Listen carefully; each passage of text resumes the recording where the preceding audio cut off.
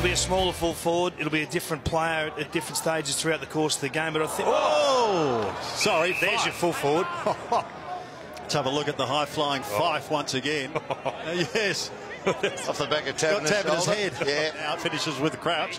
Taking it from Atkins. He goes in towards half-forward. Deere was there again, but he couldn't complete the mark. He gets support from Gibbs. Bryce Gibbs swings around wide, guides it beautifully. And Big Sauce Jacobs takes the mark. Wants to go on. Plays on into the pocket. And there, taking the mark, is Josh Jenkins. Eventually it does come down towards the half-forward line. Crows running in a surge. Who's going to be on the end of it? It's going to be Seedsman. Centering ball is going to be good. Maybe locked up in his tower somewhere watching. Thrown it once again and snap around the body. That's good. Didn't appreciate it from Jenkins. Walters plays on. 55 from home, goes long, but away to the left. And Taberner takes a fine mark. Flicks it round for his second goal. Nothing wrong with that, and the Dockers have hit the front.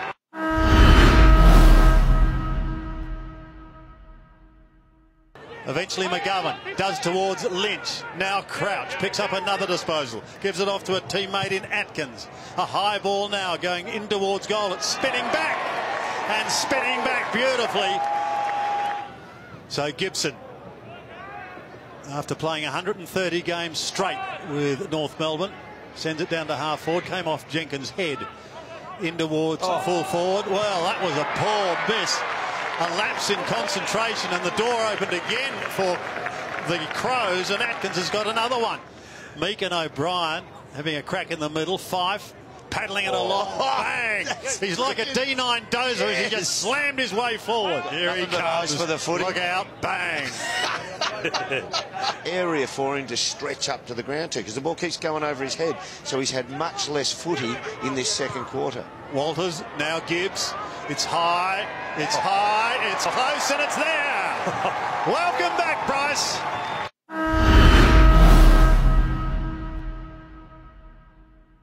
And maybe they don't trust him in there. Maybe it is a gyro or someone like that they're looking at to get. Well, that's where the Andrew Brayshaw addition is. Yeah. Here goes Laird. Good kick. Good looking kick, an absolute beauty. Don't give the 32 to anyone over there, Sandy. No.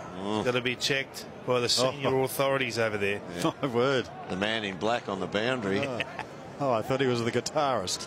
Troy Casadale look-alike. Well, he's got his goal.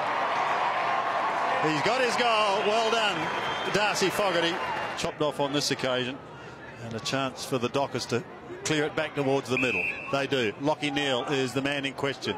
Gives the hand pass away from one end of the ground to the other to Fife. He is.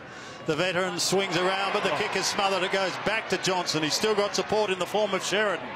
Wobbly little kick. Gee, they're doing it tough, and they're going to give away a goal. And that's young Lachlan Murphy. Ford's not out there, and it gives them an opportunity for a couple of these youngsters to show what they've got. And he's been pretty lively, Murphy. Beautiful tap from Sandlands to Fife. That was excellently done. Should result in a goal, and it does. Kick by Banfield.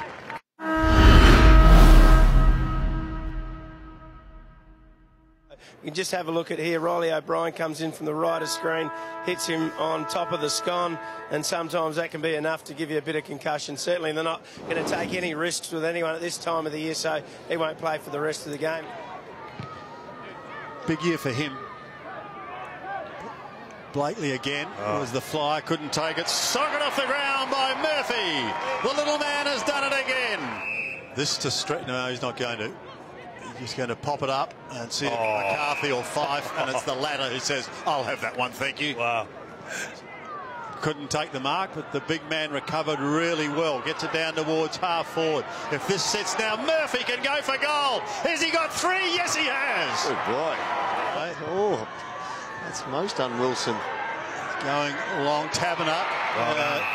Not to be. This is Riley O'Brien.